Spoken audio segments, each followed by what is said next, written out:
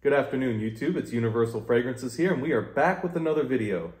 Birth of Venus from the House of Argos, one of their newer releases.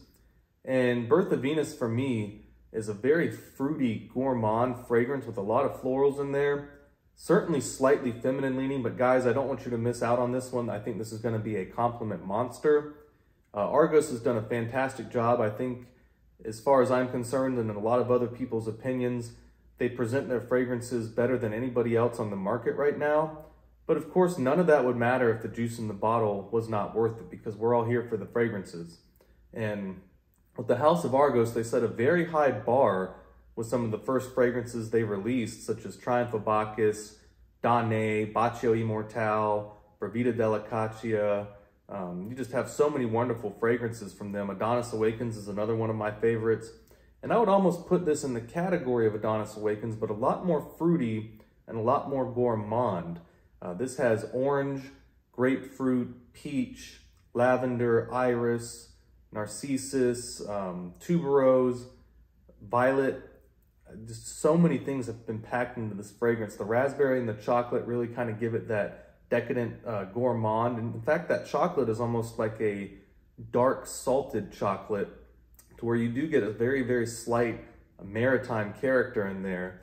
And one of my favorite parts about this fragrance is the base notes and kind of how they ground it and keep the fragrance from being too sweet as it develops. So in the base notes, you've got amber, vetiver, labdanum, sandalwood, cedar, and I believe cashmere wood is in there as well.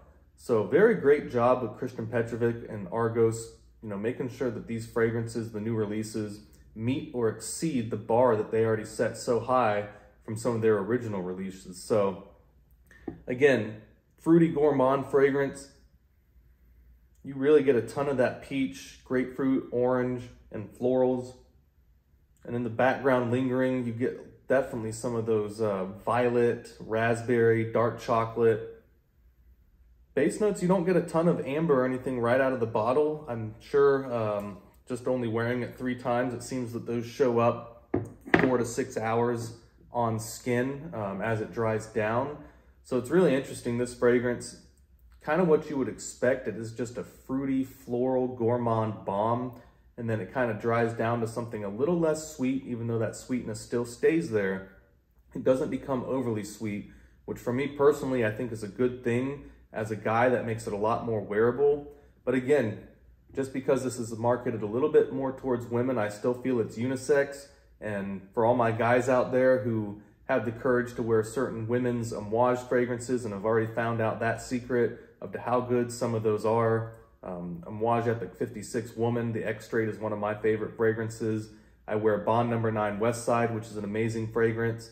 And Birth of Venus is right there with those two in terms of slightly feminine leaning fragrances that I'll personally be wearing, and I know I'm going to get a lot of compliments on.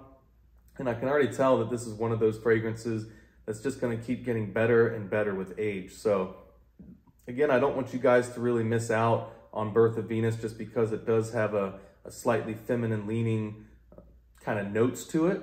I think this is something that is very versatile as well. You have all the fruit and the florals, so you could certainly wear this during springtime or summer. And then you have that raspberry and gourmand quality with the amber, the woods, the labdanum, and vetiver. Certainly strong enough and gourmand enough to where you can wear it during cool weather. So I'm just going to kind of abuse this bottle throughout the seasons, kind of find out what goes best for me. But I do consider this kind of in the category of like Jubilation 25 and Original Santal from Creed, to where it is very versatile with the ingredients that are in there. You can really wear this during any time of year. Some may think it's better suited for other times of year. That really just depends on your environment and your skin chemistry. But I think this bottle is going to be going down pretty quickly because it is something I think I'm going to be wearing throughout the different seasons. I'm going to try it out during this winter, the cooler days and the fronts come in that we have. Again, it doesn't really get much below like 40 or 35 degrees down here in the Southeast United States where I live. Other people up north, obviously, you're going to be dealing sometimes with sub-zero temperatures. So let me know how you guys find it in your environment. Leave it below down in the comments. But for me, just kind of smelling off the bat and wearing it 2 or 3 times, I really feel like Birth of Venus is one of those fragrances that's just going to be very versatile, and you can wear it pretty much during any season. So guys, again, look at that artwork on there. I hope that's coming through very well on the camera for you. I'm trying to film everything in 4K. Some videos turn out better than others, just depending on how the camera is focusing. So main point of this video, Birth of Venus, beautiful fragrance. A lot of women have already figured that out, but this video was a little bit more for the guys. Don't miss out on this one. Get a sample of it, see how it goes on your skin, and see how you like it, because I know a lot of other guys, in terms of what they offer from the House of Argos, a lot of guys like me have figured out, you know, Adonis Awakens, huge compliment monster, maybe slightly feminine leaning.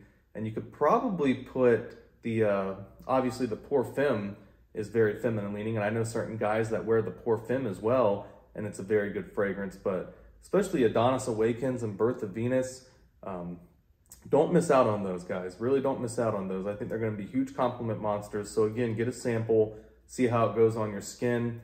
For me, I pretty much blind bought this. I did have a sample before, but it was something even before it came out. Just looking at the notes, I'm like, oh, Argos is doing something with chocolate in there. This is kind of like their first true gourmand fragrance, I suppose you could say. And for me, it's just a knockout of the park, 10 out of 10 fragrance. I feel like I could almost say that about every Argos, but again, I really hope, and I'm sure a lot of people feel the same way, that Argos really starts focusing on staying niche, not releasing too many fragrances. They've done a great job so far, but we just don't want to see them go down that road of trying to put profits over quality. And as long as Argos keeps that in the back of their mind, I think they're going to go extremely far as a company. They've already done a good job of that so far, so there's nothing to show that they may be going down a different direction. But again, the new releases, all of them, great job by Argos, because it really is tough to meet or exceed a bar when you set it so high at the beginning with some of their original releases. And I think they've done that with Birth of Venus, Love Triumphs Over War, and of course, one of my personal favorites of the entire house, quickly becoming Fall of Phaeton. So, hope you guys enjoyed the video. I got a top 10 from Argos coming soon. A couple other things I'm going to be trying to get done before Christmas time. I know it's a busy time of year for everybody. Got stuff to do and emails to hammer out before you leave on vacation for work. Kids got projects at school and they're getting out of school early. So if you got kids, you already know how that goes. But man, don't miss out on Birth of Venus, guys. All right. Have a great day. Bye.